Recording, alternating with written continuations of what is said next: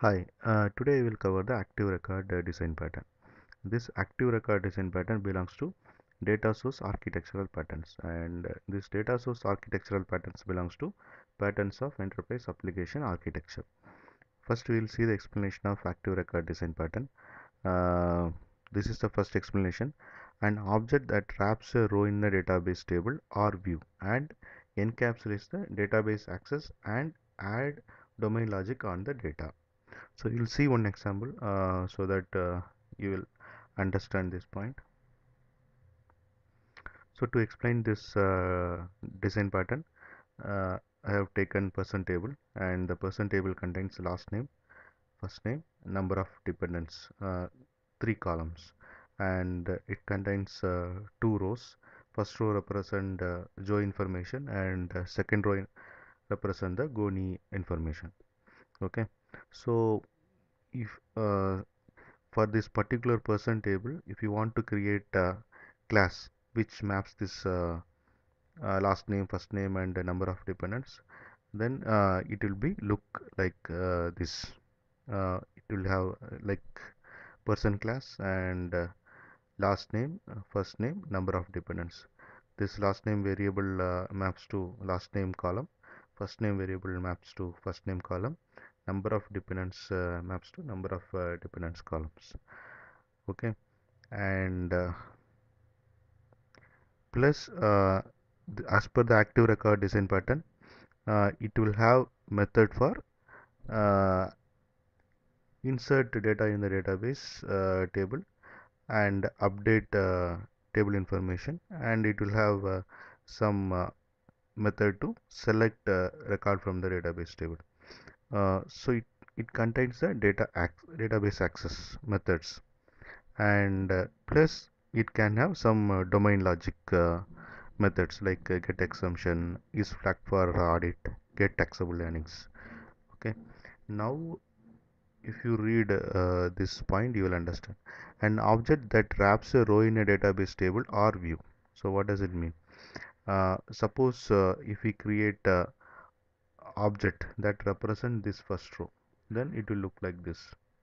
This is a person object which represent this first row, Joe, John, and 2.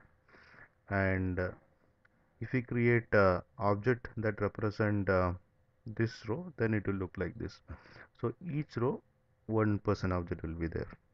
Okay, so that is this point. An object that wraps a row in a database table or view and encapsulates the database access. What does it mean? So that object will have method to uh, access the database table records. Okay, like insert, update, select, delete, and also it can have domain logic that acts on the data. So these are the domain logic methods. Okay, and next point is uh, object that carries both data and behavior. So the object, it has data plus behavior. Okay, and third point is the data structure of active record should exactly match that of the database table. So what does it mean? So this is the active record, okay, person class, and from that we can create the person object. So whatever fields are there, that should exactly match with the database table. So if you see, we have last name variable that exactly match with the last name column, like that, first name, number of dependents. Okay, and active record is a good choice for domain logic uh, that isn't too complex. We can choose this active record design pattern if the domain logic is not too much complex. It's like some simple calculation and all, then we can go for this active record design pattern. And fourth point is each active record is responsible for saving and loading to the database, and also any domain logic that acts on the data. So if you see this one, this is the active record, and it is responsible for saving the information and update and loading the information. Plus it has a domain logic that acts on the data. Okay, and next point is active record is very similar to row data gateway. Uh, so I explained row data gateway design pattern in another video. You can watch what is row data gateway design pattern, and then if you come and see this one, you can understand. Okay. Um Last point: the principal difference in the row data gateway uh, contains only database access, while the active record contains both database access and domain logic. Like I mentioned, row data gateway design pattern I explained in another video. You can watch, and so that you can understand what is row data gateway design pattern.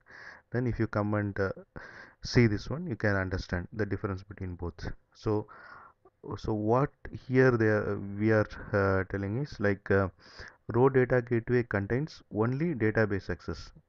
So row data, as per the row data gateway design pattern, this person class and the person object, whatever we create out of that class, will contain only the data plus database access. It won't contain the domain logic.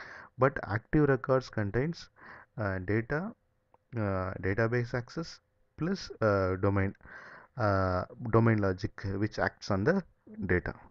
So this is about active record design pattern. Thanks for watching.